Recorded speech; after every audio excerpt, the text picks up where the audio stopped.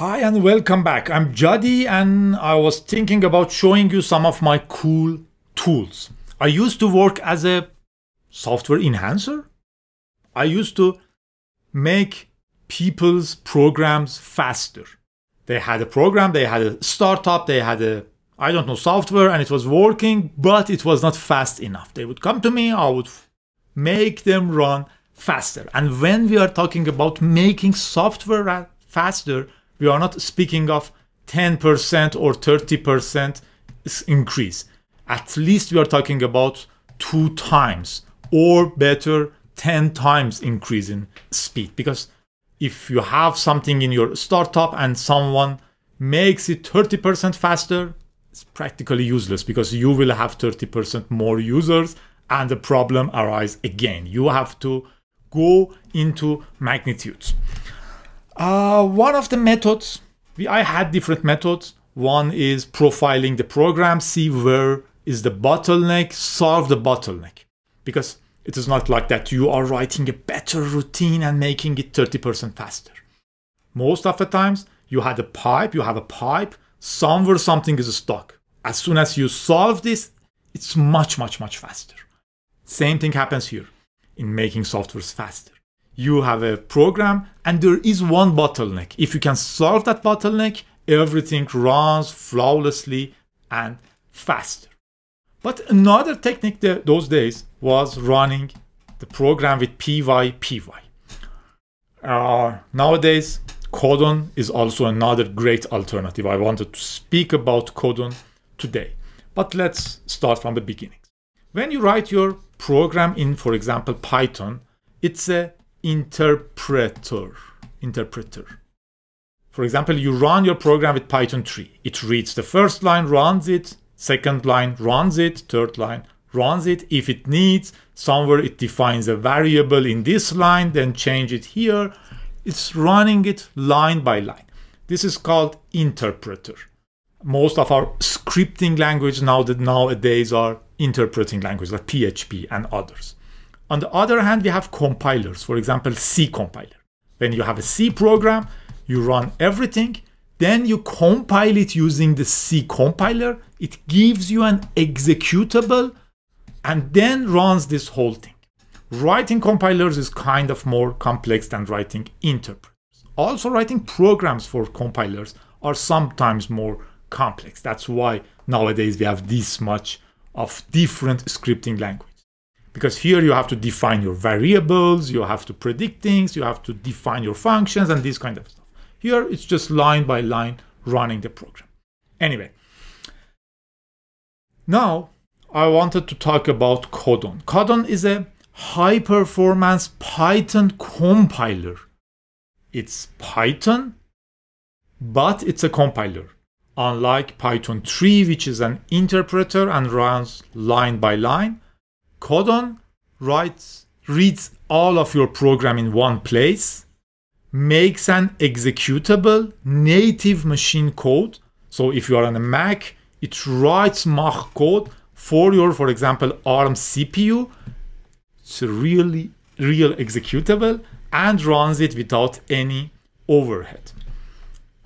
Please note, we also have something like a Python exec or something. I'm not sure what it is called.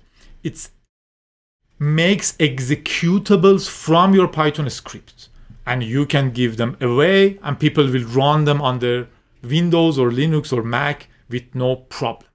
But that way, it is practically bundling the whole Python thing plus your program and creates an executable here which runs Python and makes it run your program.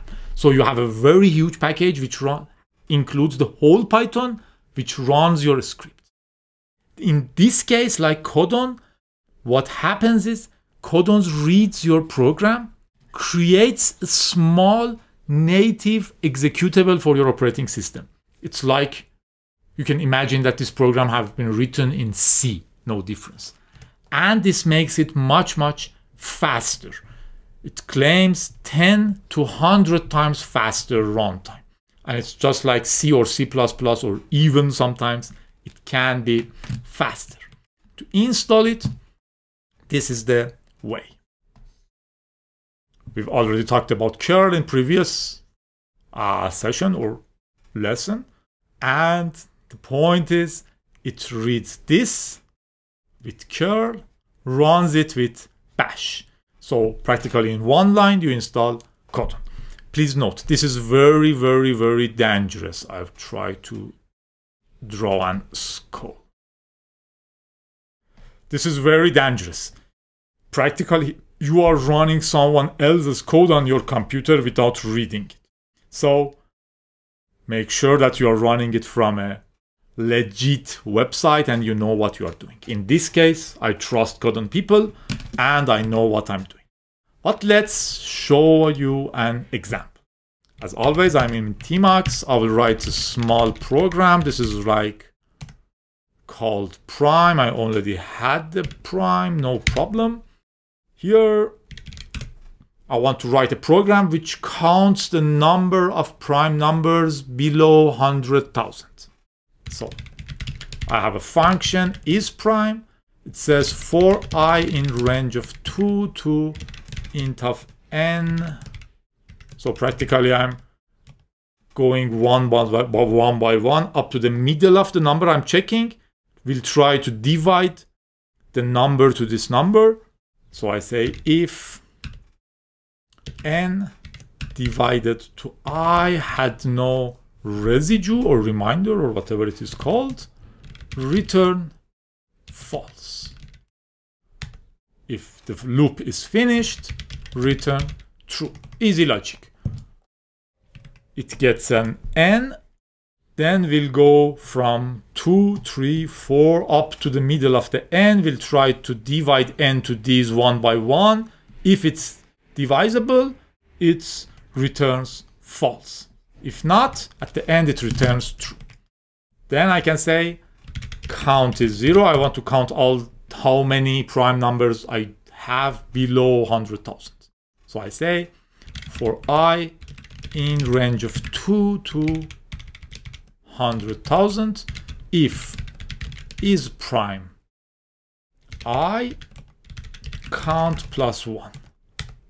And at the end I say, sorry, print count. So I say Python 3 run this prime program. It takes some time. Okay, if I have not mistaken, these are the number of the prime numbers below 100,000. But it was slow. If you want to make it fast, easily run it with Codon. Codon run prime, the easiest method. It was much faster, but still not fast enough because Codon compiles the program. So each time I do a run, it reads this, makes an executable in the memory and executes it. If I want to make it a little bit faster, I can say release. I want a release version. So no debugging info, nothing there. Make it a little bit faster. But the real thing happens when I say Codon build. When I was doing a run, it was reading this, creating an executable in the memory and then executing. When I say build, it creates an executable and writes it on the disk.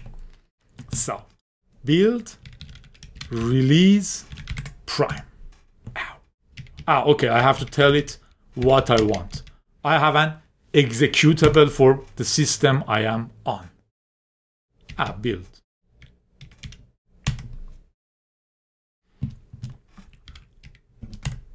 So I'm telling it, I need a build, so give me an executable. Sorry, give me an executable. Here I have to mention it. I could say I want LLVM and run it whenever I have LLVM. But I ask for executable, so it gives me an executable for the system I am on. Release, I want it optimized. If you can do any optimization, do it. And build. So it gave me an prime. It gave me this file, prime executable, only 33 kilobytes. So it doesn't contain Python. Even you can check it with file prime. It says it's mah. 64-bit executable for ARM 64 on Mac kernels. Now I can run it super fast. Much faster, at least, from the previous run. You can use time to time this program. Python 3 prime. Time will give you how much time this running took. In total, it took 6 seconds. This much for the user, this much from the system. So I can say time my prime, and it's less around 60 times faster. This is super amazing, the same program. But please note,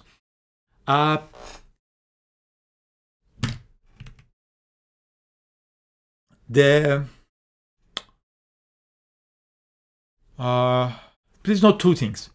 Codon has more features too. For example, you can use OpenMP, or you can directly create GPU kernels. You can see it directly imports GPU, and you can do GPU kernel calculations.